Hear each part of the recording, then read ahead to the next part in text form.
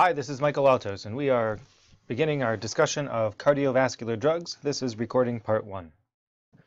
A lot of this material was covered at the end of last semester, and you can refer back to those notes and those materials to review.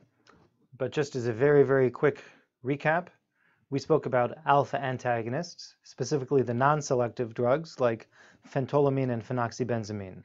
We talked about the alpha-1 selective alpha antagonists, including prazosin, terazosin, doxazosin, which are used for prostate hypertrophy, but also for treatment of hypertension and in treatment of pheochromocytoma.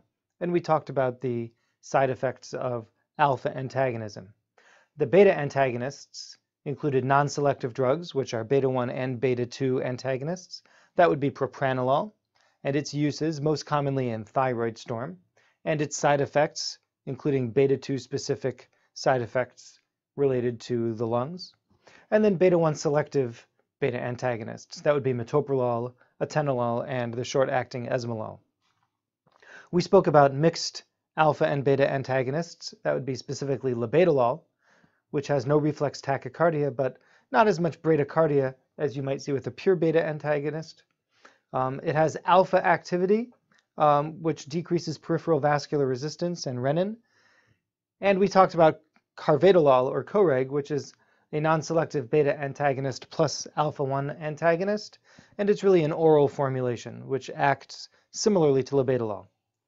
Finally, we spoke about alpha agonists, specifically clonidine, which is a centrally acting alpha-2 agonist that can also be used to lower blood pressure, and methyl-dopa, which acts partially in the dopa decarboxylase pathway, but also has a secondary effect as an alpha-2 agonist.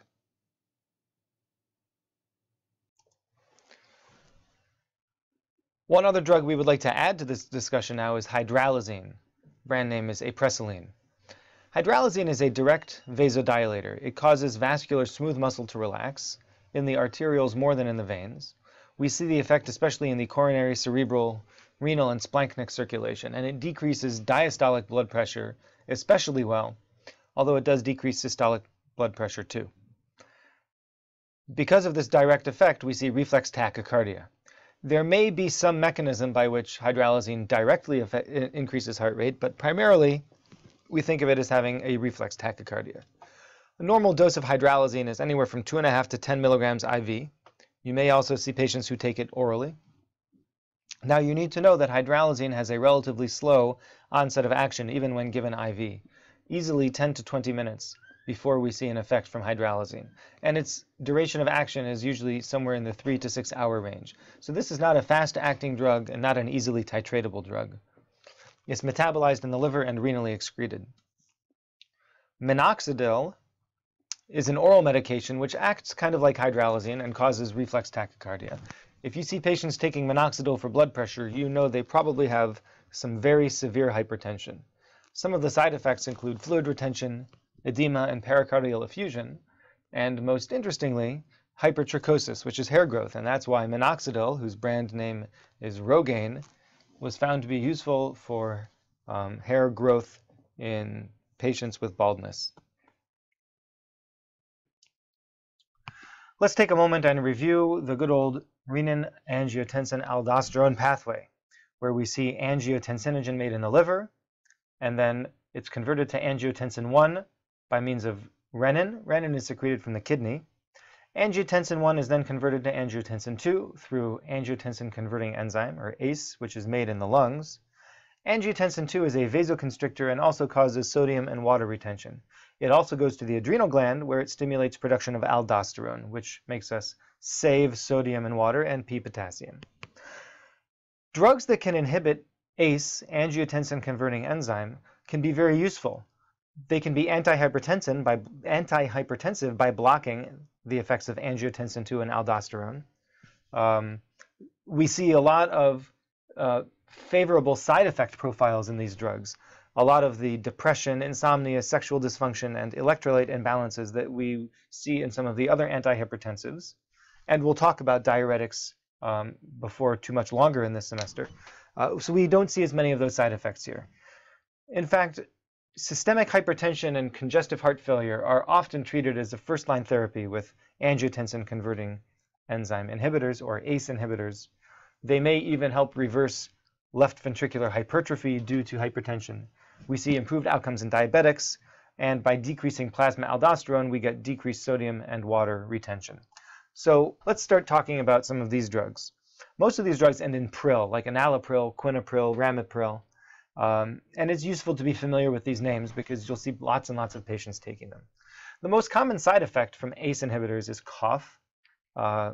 People can also develop allergic-like symptoms, which may be due to accumulation of bradykinin. We do see decreased glomerular filtration in patients with renal dysfunction, so these drugs should be used carefully in that patient population.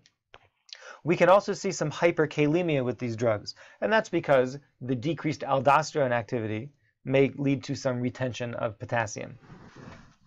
It's important to know that patients can become allergic to ACE inhibitors and develop very impressive angioedema. So we always want to watch for that, and it can develop even quite a ways after starting the drug. We usually see it on initiation of the drug, but some patients can develop it months or even years after being on the drug. The drug is renally excreted. One thing we should highlight with ACE inhibitors is the effect of prolonged hypotension that's seen under general anesthesia. Some people actually recommend, I should say most people recommend, holding ACE inhibitors for at least 24 hours before surgery. In some heart surgeries, they recommend holding them for a few days. People call this the vasoplegic syndrome, and what we see is patients who are unresponsive to vasopressors like phenylephrine or norepinephrine and become profoundly, dangerously hypotensive during general anesthesia. What's going on here? Well, there seems to be some dysregulation of their nitric oxide synthesis as well as activation of their vascular guanylate cyclase. What do we do when we have patients who are having vasoplegic syndrome under anesthesia? Well, vasopressin may be a helpful drug if the patients don't respond to fluid boluses or other sympathomimetic drugs. And there's also some data that methylene blue may be useful by inhibiting synthesis of nitric oxide and also the guanylate cyclase. And by decreasing GMP and vascular smooth muscle relaxation, you may be able to restore blood pressure. And this has been done quite a bit in cardiac patients, especially after cardiac surgery. A bolus of 1 to 2 milligrams per kilogram given over 15 to 30 minutes, or an infusion sometimes is also used.